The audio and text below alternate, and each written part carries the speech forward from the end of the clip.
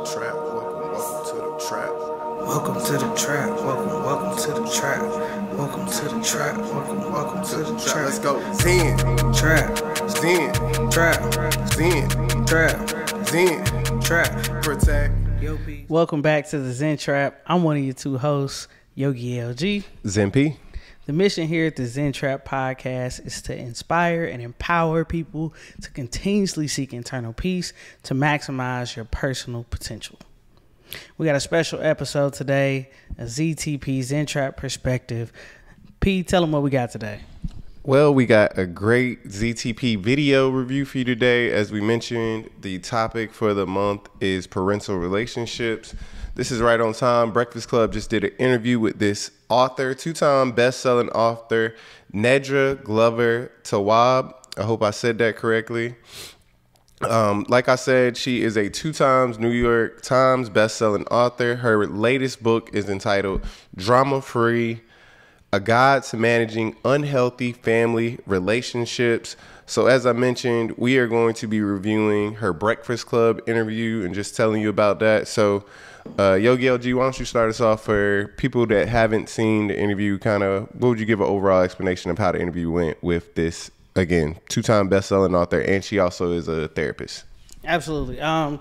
I thought it was a super cool interview. Ultimately, Breakfast Club, so Charlamagne, DJ Envy, super cool interview, kind of chill, relaxed. But ultimately, this is the follow-up book to her book called Setting Boundaries, I think, was her first book. And the reason she said she kind of even did this book was to kind of talk about, like, people were saying, like, yeah, how do you set boundaries with your family and people that you're close to? And so since our topic is parental relationships, those are the people that it's kind of hardest, at least for in my experience, I've experienced harder to set boundaries with your parents than anybody. But this video just kind of talks about the key points out of her book and kind of how you manipulate, you know, trying to navigate those family relationships that can be sensitive, or you want to keep those relationships, but you also want to understand how you set your boundaries and how you navigate through that and still be healthy as a person. So that's kind of what I got from the video. What about you?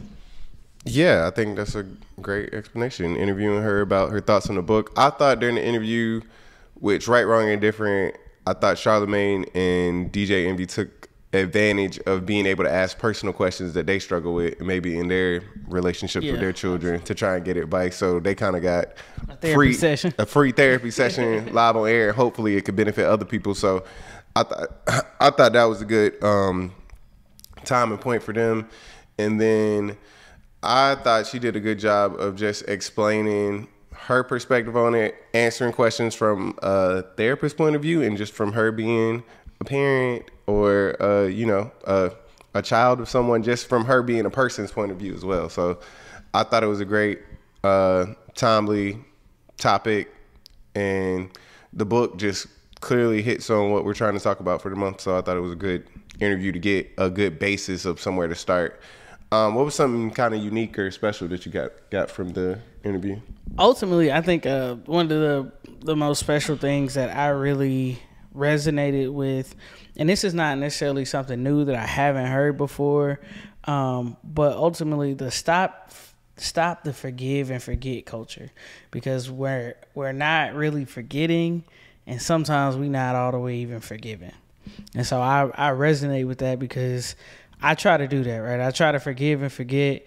In a sense, when I say forget, it's like I leave that person that did that thing to me or offended me in that way, I leave that version of the person in the past and forget that they exist. I'm trying to take you as a new person and who you are for today. So I want to be able to forget that person even existed. But it is pretty tough. And so I realizing that it takes a toll on you, and kind of how she was just talking about how it can affect you to you trying to forget, you can't even all the way forgive. And so that culture or movement may not be the healthiest way for you to process something. So that was something that was kind of really stuck with me, that was kind of unique, that I was like, oh man, that's pretty dope. Did you find anything like new or unique in the video that you felt like, oh, this is resonates with me? Or I didn't find anything new per se. I liked how they discussed, because I believe this too, that you don't necessarily have to be friends or have some strong bond with everybody in your family. Just because you're a family and depending on how you grew up, your nature, that doesn't make people obligated to your time, your energy and stuff like that. It's other factors. It's just not one context that this is your family, you must do this, this, and this because it's your family. So that wasn't unique to me, but I think that's something that a lot of people that I know struggle with is this is my family, so I'm obligated to do X, Y, and Z. Now, there's some stuff I'm not going to say that you obligated to do because I don't think you obligated to do nothing per se, but not a damn thing. I think that's one of the big things that people struggle with that they talked about. And even how you can love somebody and not like somebody. I can love you for who you are in my life, what you do for me, who you are as a person. Now you get into my favorite bars right here. You get into my favorite bars right here. Go ahead and get into that. That's good, but keep going. Well, no, I was just saying to me that was something that you don't hear a lot of people. I haven't heard a lot of people per se say. I think when people talk about their perspective on family, it's not a lot of people that talk about in a clear, concise way of still having respect and love for your family. And you can do that from afar. And say, I love them, but I may not like this type of person or that type of person. And again, like I said, you can go ahead and get into the bar section. Because favorite bar, that was one of them. That you can love your family, but you don't gotta like everybody, and you're not gonna like everybody. Certain personalities mash up, and they just click well. I can absolutely name 3, 4, 5 people in my family that our personalities just vibe. Not saying that anything else is wrong with the people that I don't vibe with, but naturally my personality with these few people just vibe, and I think that was okay. The other thing she mentioned that I thought was dope is that the norm could still be unhealthy. So because the norm is to treat certain people in your family this way, or treat your parents, do this with your parents, listen to everything your parents say no matter how old you get, or that's how we've been raised, that's culturally what we were told to do, respect your elders, whatever. That could be the norm, but still be unhealthy. And we have to be able to kind of recognize that and say like, yeah, I know that's how we grew up, but I'm choosing to take a different path in life. I'm choosing to live my best life and be healthy and do things that make me a well-rounded and at peace individual. And I'm no longer going to do that. And that you got to get comfortable with that. That's tough, but you got to get comfortable with that. What about you? That's real tough. Any favorite bars? I like that one a lot. Even what you're saying, where trauma and chaos could be the norm, but you choosing to do something different. We talked about it in the Zen Trap chat. I like how breaking down favorites and how you're supposed to, treat your children and things like that. I like, at this age, I'm getting real big more so on vocabulary. I know in my past, I was not a big stickler on words mattering or having to expand my vocabulary that much, just because to me, even as complex as things are, it's simple, rooted words and stuff that you can use as simple categories. I think even as I've learned things in school, I've learned that, that's just a bigger way of saying this. That's a bigger word. That's a bigger way of, it's always kind of root words. So I've always liked to almost essentially, I don't even want to call it dumbing things down anymore, but just making it more in layman terms, as they say. And I don't even know if that's a bad saying. Probably should look that up. But I say all that to say, vocabulary means saying, I like the part where she corrected DJ Envy a little bit, where he was feeling like I'm forcing my kids to have a relationship. And she's like, well, what you're describing is you're not forcing them to do it. You are fostering an environment for them to be able to bond more. You're putting them in situations so that they are capable of building a bond. You are fostering it. Now, what forcing would look like is this, and she goes to explain it. Forcing may be they're rebelling, saying, I don't want my little brother to come with me to this event. And you are telling me it don't matter what you want. He has to go. You're saying, hey, if you're going, take your brother. It's no pushback. Cool. Now you're fostering, hey, he wants to learn how to do what you're doing. You can go out there, show him, or at least let him be in the environment. So again, just changing something, again, simple to change the word choice, but also not simple to do if you're not aware of the word choice, if you're not speaking to somebody.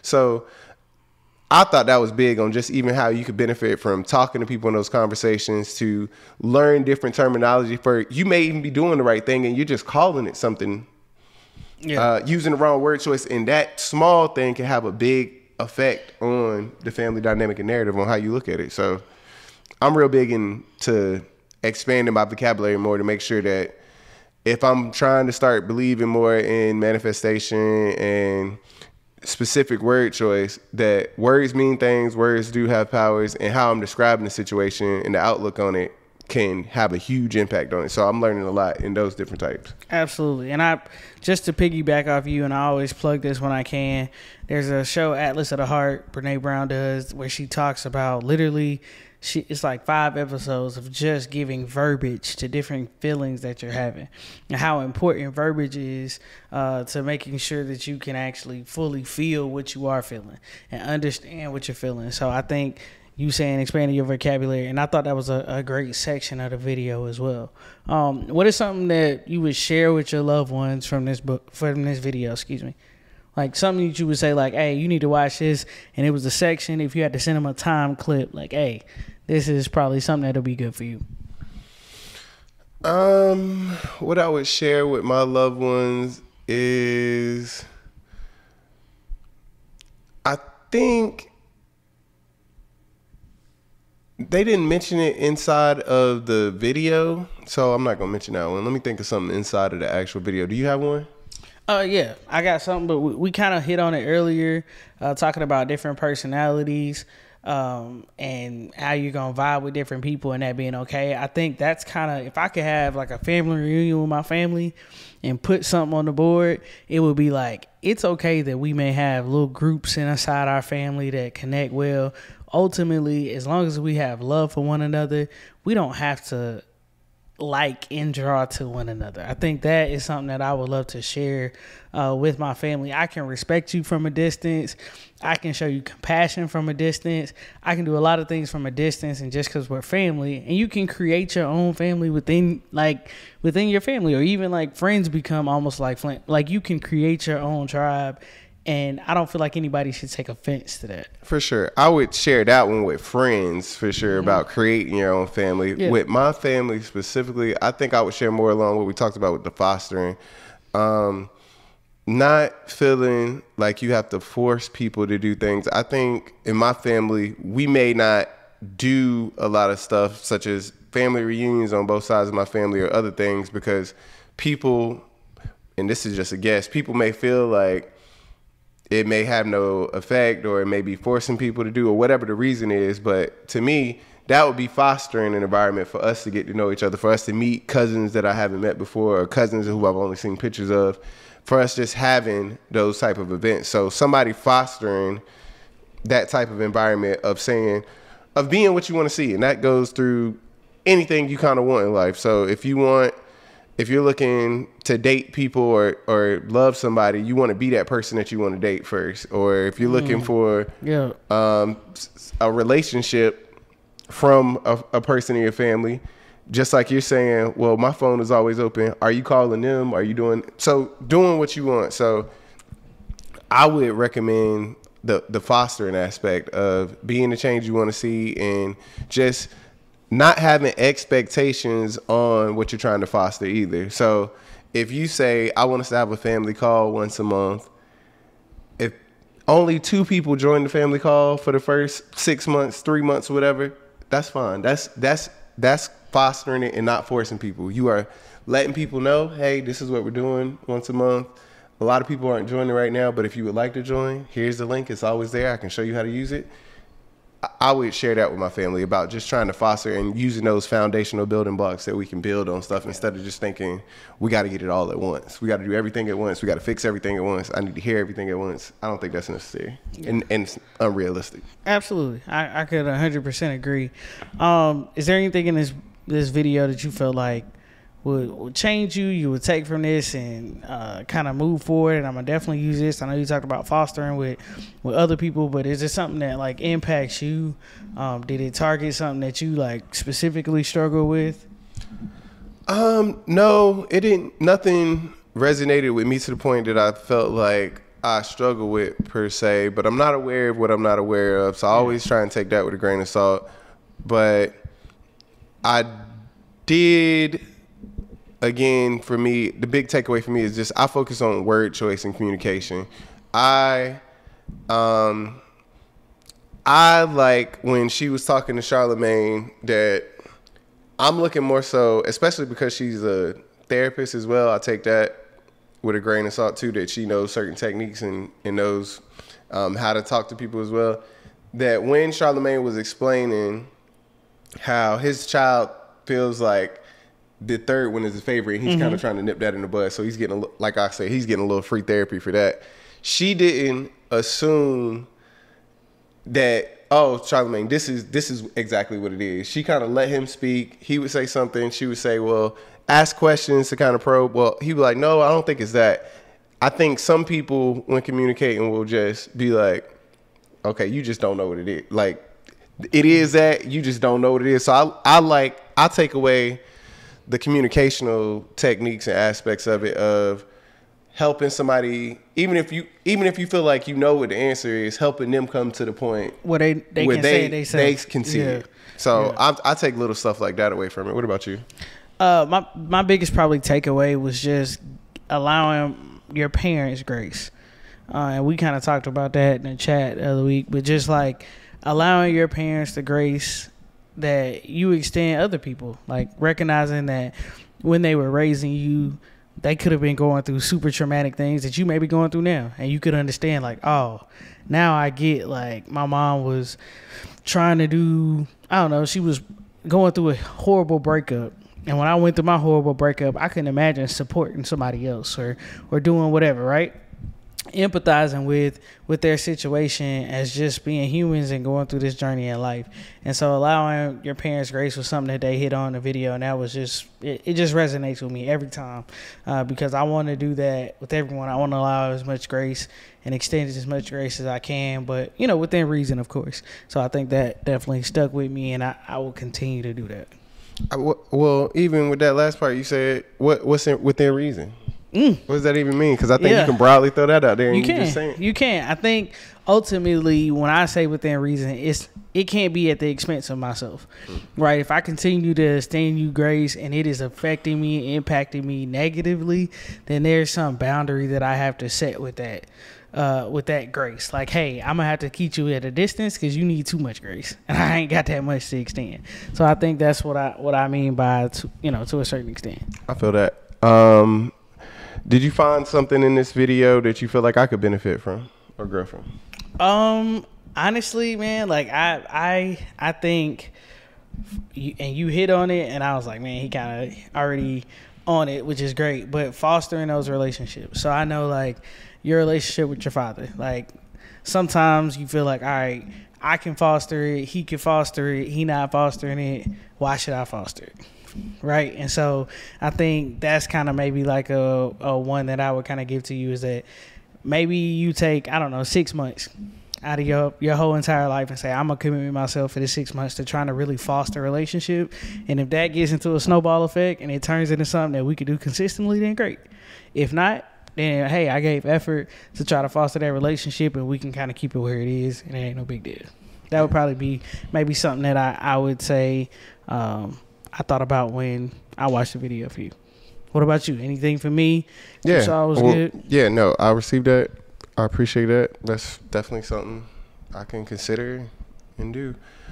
I think you spoke on it as well, briefly, about normalizing how things were.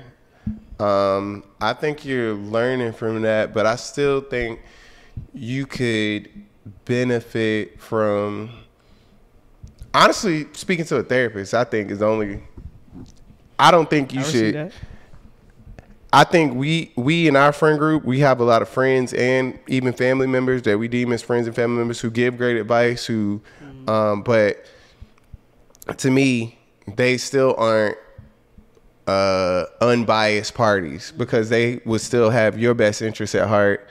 They still are thinking about you first as a person, what somebody has done for they still are considering you as not necessarily not like you're the problem, but they can not truly be unbiased in that situation. Agreed. So I think you have a lot of not, I can't compare yours to other people's, but I think you have heard about and received a lot of like family trauma and stuff like that, and you've normalized it, and you don't speak to people about it unless it's absolutely necessary. So it's hard for me to even say, like, I don't know how you are even truly dealing with it other than just pushing it down and just saying, like, this is what happens. This has been happening. It's not a big deal. Normalize, you keep saying it's not a big deal, but it sounds like a big deal. You even casually talking about it. So I think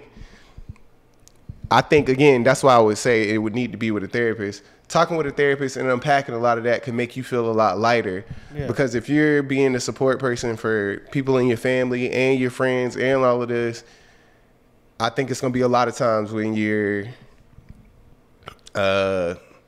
imploding on the inside, and you may think people not noticing it, or even if they do notice it, it's just, again, it's one of those things. Everybody has it, when you could be talking to somebody about it, getting it out, and feeling a lot lighter. I received that. I absolutely received that. I will say, even I was watching actually another interview with the same lady, and they were talking about how some people normalize their trauma, and they just think, oh, that's just what happens. Like, but and then to even add on to that, she was talking about how I think there's a survey or something that you could take, and she was like, your number may be 8 out of 10 on this survey. It's kind of talking about the traumatic things you may have gone through. But the impact could be a 1 over 2. It just depends on how you receive it. And so sometimes I think the impact is low, but I don't really know until maybe I go talk to somebody and I do feel lighter. So I absolutely receive that, and I will keep that in mind for sure. I appreciate it. Yeah, no problem. Any last words or thing you want to leave? Ultimately, like, this is the conversation they have is around all general family relationships. But I think it's a good video to go watch. If you want to get her book, Drama Free, I would recommend that as well. From things I've heard, it's an excellent book.